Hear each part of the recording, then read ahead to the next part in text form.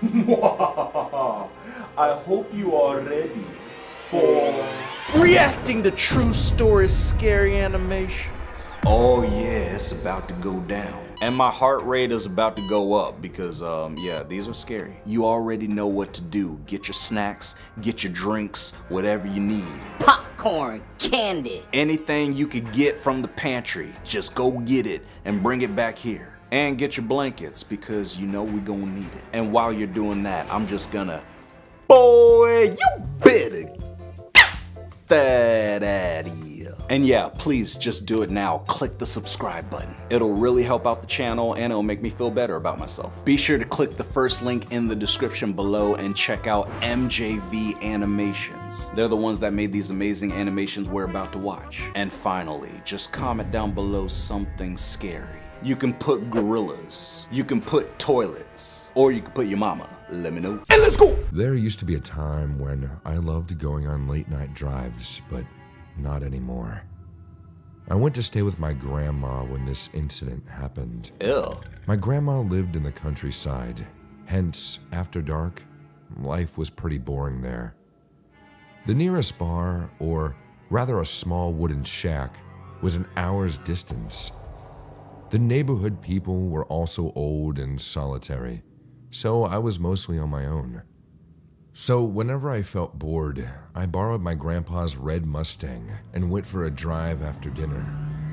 The joy of driving on the high road with no one else around relaxed me each time, until I met a weird stranger.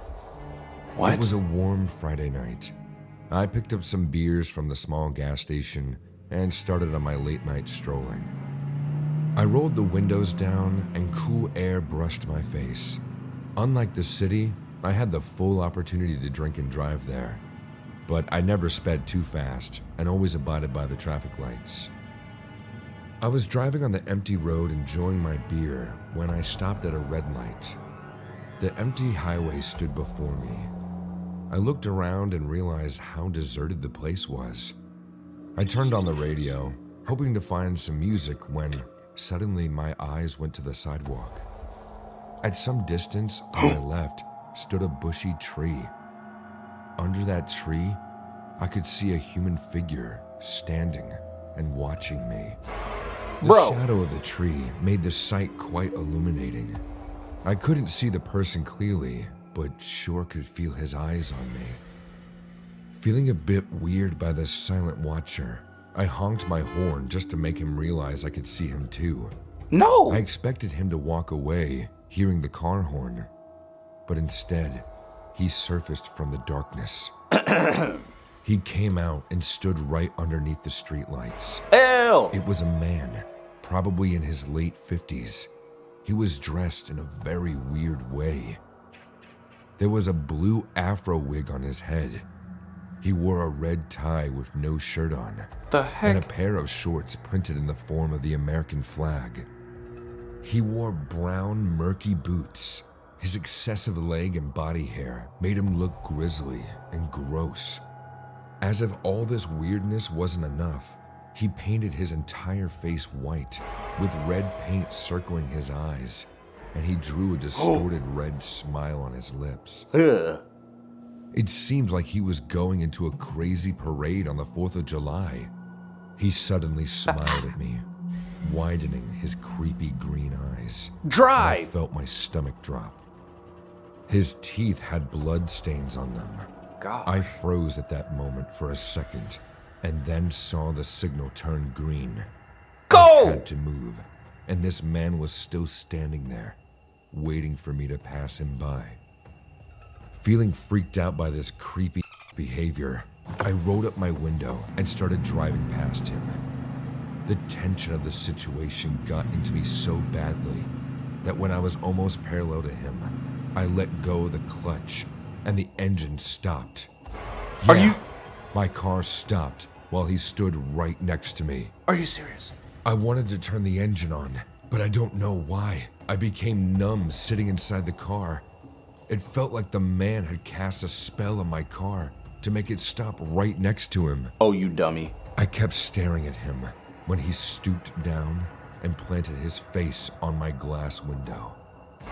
His eyes were evil. His smile looked even more distorted. In a creepy, squeaky voice, he said, "Long live America!" What? But you don't seem to be from this country. Now, I'm half European and half Asian. Inheriting from my dad, I look more Asian than European. So practically, his racist words hurt me. But I was so struck with fear that I couldn't say a word about this guy. My breathing got heavy. He smiled once again, and then licked the glass in a very vile manner. Suddenly, I got my courage back, realizing he couldn't get inside the car because I already locked the doors. So I screamed back for the first time, saying, "Get away from my car, you freak!" Hearing my protest, the smile on his face got replaced by a vengeful anger. He opened his mouth wide and screamed at me like a fucking psycho. The heck? What's the problem? Your mama? I'll tell you that, Mr. Who Don't Belong Here. Oh, no, you didn't. My tolerance limit finally gave up, and I started the engine to drive away Run him over. as fast as possible. My engine started, and the man backed off a bit from the car. Suddenly, a cool idea came to mind. Drive! I was really angry at the moment, and without thinking, I rolled down the window just a little bit so I could throw an empty beer bottle at the jerk. It all happened so quickly, but the man couldn't guess what was about to come at him. The beer bottle hit his face and shattered into pieces. I didn't wait for a second and stormed out full speed.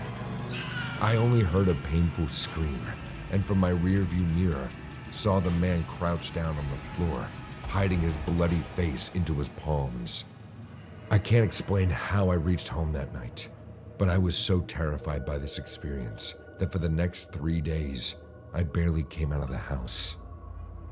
When my grandma noticed my odd behavior, she asked what was wrong. I didn't tell her and tried to shrug off the incident. On the 4th day, I was sleeping in my room when I heard voices downstairs. Out of curiosity, I came out and saw my grandma talking to a police officer. Oh no. I slowly came down the stairs when the police officer looked up, hearing my footsteps. The moment I saw his face, a cold shiver ran down my spine. He had green eyes, like I had seen before. The weirdest things were the cut on his face, which looked very fresh. He kept staring at me without blinking, and then said to my grandma, "This must be your grandson." "Yes, he came to stay with me for a while." Bro. "I see. Well, America welcomes everyone." "Excuse me?" "Just saying. This country has a place for all. Long live America. I'll see you around then." He left just like he came. My grandma stood in the doorway with a confused face. I asked her how she knew the man, to which she replied she had never seen him in the neighborhood. I felt something was very wrong, so I immediately went to the nearest police station and reported about this guy. I took my grandma with me. The cops assured me that they had no cops matching the features and they would look into the matter. When we came back home, we found the entire house vandalized. Someone broke in and ruptured the entire house. The couch was stabbed several times, making the cotton underneath come out. The dishes were broken. Our entire kitchen was filled with broken glass. On my grandma's bed, someone had left a headless squirrel. The blood of the poor dead animal made the white bedsheet completely red. And in my room, someone wrote on the big white wall with blood. It read, "You don't belong here, and I'll be back." The cops came and investigated our entire house. We had to stay in a motel for 3 days until the cops arrested the crazy guy. He was found living in the woods. Checking his background, the cops discovered that this man used to be an army general long back, and then he got suspended for his racial behavior with civilians. He was sent to a mental institution from which he escaped a few months back. He even injured a patrolling officer on the highway and then stripped him naked to steal his clothes. The cops found the officer tied inside an abandoned wooden cabin where the psycho took shelter after escaping from the mental institution. I'm so glad this man will be behind bars for the rest of his life. I also feel fortunate for saving myself and my grandma from this devil's grasp. No! Okay, don't go anywhere. Guys, don't go anywhere. This next one's super short, okay? Just stick with me. Watch till the end. And let's go! Night shift, alone at work. I'd been working the night shift at the gas station for almost a year at this point. It's not the best job, but it pays my cheap bills. The hours are long and the work is repetitive. I thought many times about quitting and finding work somewhere else, and this incident was my breaking point. It was a typical night at the gas station. I had just finished cleaning off the pumps and restocking the shelves when I saw the headlights of a car pulling into the lot. It was an old, beat-up car with tinted windows. As the car pulled up to the pump, I could see that there was only one person inside. He got out and started walking up to the door. Sorry, we're closed. It was a man, probably in his mid-30s. He had dark hair and was wearing a black leather jacket and looked like he hadn't slept in days. I greeted him with a smile and asked him if he needed any help. He didn't say anything, but just threw a 20 on the counter and went back out to fill up his tank. Okay. It was a bit rude, but that's normal when working at a gas station, especially late at night when nobody wants to talk. I watched out the window as he filled up his tank. But a couple minutes passed and he was still there with the pump in his car. I knew he only put $20 in, so he had to have finished a while ago. I waited another couple minutes, then I opened the door and started to say something, asking if he needed any help. But he just got back in his car and drove away. Ooh. I blew it off and went back inside the store, but as the night wore on, I started to feel like something was off. Bro. I don't know how else to describe the feeling. Nobody else was pulling in to get gas, and it was really quiet outside. Then, I heard a noise coming from the back of the store. It sounded like a box falling off a shelf. I grabbed a flashlight and slowly made my way to the back of the store. Grab a bat. As I turned the corner, there was a man standing there, going through our inventory. He was tall and skinny, and looked like he hadn't showered in weeks. Ugh. I froze in fear, not sure what to do. The man turned and saw me, and for a moment, we just looked at each other.